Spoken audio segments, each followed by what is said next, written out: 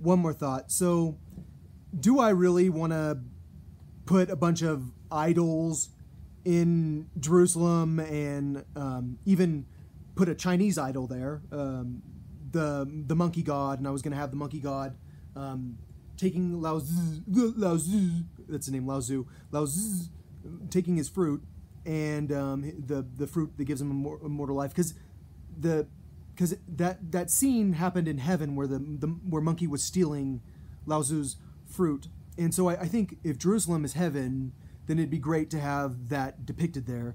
But I would like other things, like I would like Jesus teaching children.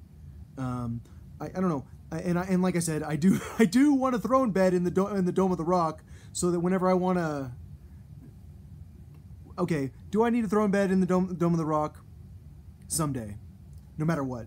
I mean, I still believe that someday I will have a throne bed in the Dome of the Rock, as crazy as it sounds, just because I can. So that's the thing. You have to understand, it's crazy how, like, I feel like there are a lot of people that are like, he's crazy, he's not crazy, he's like, but it's weird how it'd be really hard to convince me that I'm not gonna have a throne bed in the Dome of the Rock someday. And that's the thing about how Jerusalem was actually built by us, and other people claim Jerusalem, and they don't even understand their own religion. And so I feel like it's pretty tough having an American president that says that sort of thing. And so I don't think most Americans fully understand what I'm saying. But what I'm saying is I'm going to make Jerusalem my form of heaven, and it's like, and you can still come there, and you're still welcome there. And the reason that I want to depict the Monkey King, or the monkey who was humbled by Buddha for so long until he reached enlightenment, because Buddha humbled him so much, which my life is being humbled.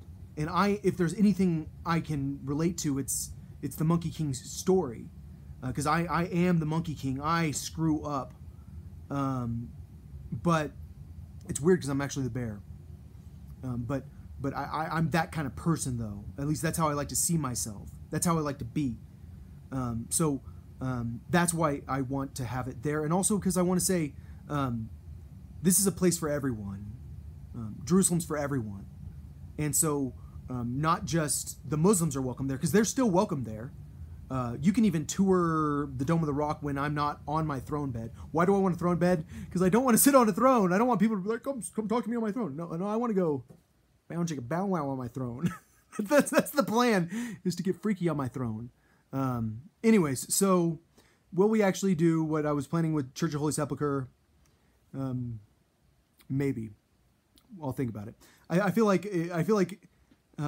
that's the problem. I wanted a sex dungeon in the Church of Holy Sepulchre. This is something I have to be honest about if I'm running for president, and because it's the type of building that has a sex dungeon, and I created this religion. I feel like I wrote multiple versions of the Bible, or I very much contributed in multiple versions of the Bible, and I feel like we have been tormented by this religion enough that.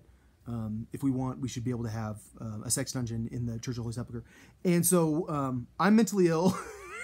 So that's the thing. I don't care if you vote for me for president.